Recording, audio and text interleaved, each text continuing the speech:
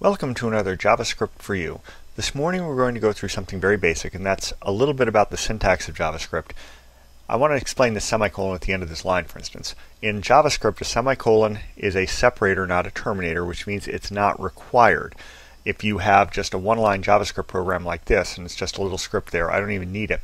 The end of line will indicate to the JavaScript parser that that's it, that's all there is to do. It's considered good form to put it there because it's more explicit, but it's not absolutely required.